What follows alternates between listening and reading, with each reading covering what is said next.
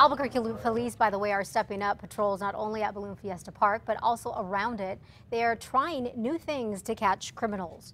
APD says it has set out some balloon gear this year as bait to catch any would-be thieves. Officers say there's typically a spike in property crime with each fiesta. Now on Saturday, officers actually visited hotels, contacting managers and balloonists to make sure they were taking everything out of their cars. 20 years ago, the crime was break-ins were fairly common. It was very annoying, very costly for the balloonists to come here. They have reduced the number of people that are just hanging around looking for an opportunity. APD says increased patrols will continue throughout the entire Balloon Fiesta.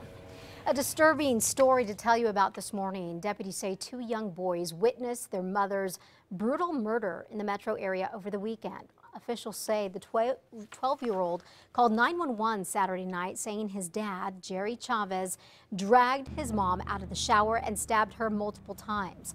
The boy says his parents were going through a divorce. Neighbors say Chavez had moved out, but his son told deputies he came back that night. Now, those that knew the family for years say Chavez was a church-going man and are just shocked by all this.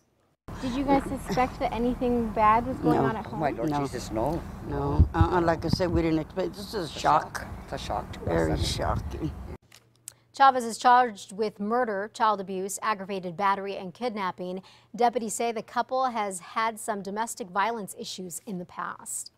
Investigators are looking into a second house fire in one neighborhood. Yesterday, Albuquerque firefighters responded to a house fire in the 3000 block of 10th Street. This is Sky News 13 here with video of smoke billowing from the attic. Now, no injuries were reported here, but another fire that sparked Friday night is being called suspicious. Bernalillo County firefighters put out the flames here, but this home is a total loss. Now, a woman was treated for smoke inhalation in this incident.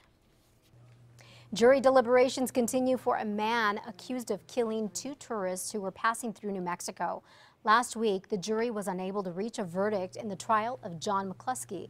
Jurors are expected to reach a verdict this week. McCluskey is charged with the murders of Gary and Linda Haas of Oklahoma.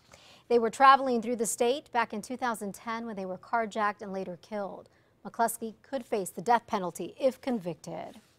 New Mexico is at the top of another list, but in this case, it is not a positive one. You see, a new article published says that New Mexico is among the top 10 most dangerous states in America. Now, this is according to an online article on 247wallstreet.com.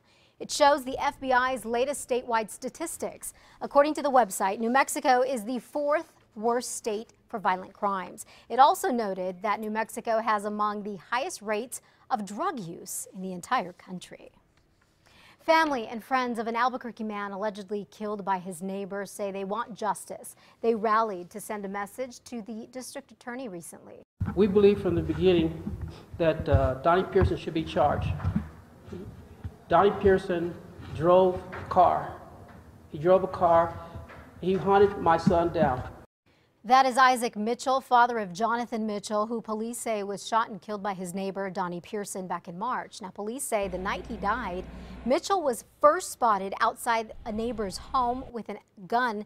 This happened in Albuquerque. Now, Pearson apparently went looking for Mitchell, who had walked home. Mitchell fired off a shot from his driveway as Pearson pulled up, according to authorities. A few seconds later, Pearson fired back, killing him.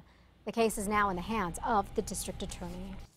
Now to the government shutdown. It continues today. And now some of New Mexico's furloughed federal workers say they are about to be hit with big financial problems. Congresswoman Michelle Lujan Grishham met with a group of furloughed workers yesterday to hear their concerns. You see, most worry about mortgages and paying utility bills. Some shared stories saying they have tried to reach out to those companies only to be told that there is nothing set up to deal with this shutdown.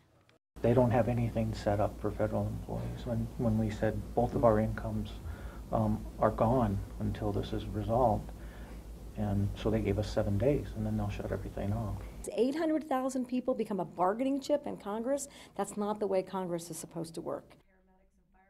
Well, the Congresswoman says that in the next few days, she plans on networking with local and national banks in hopes of getting some kind of help for these federal workers who are in danger of missing loan payments.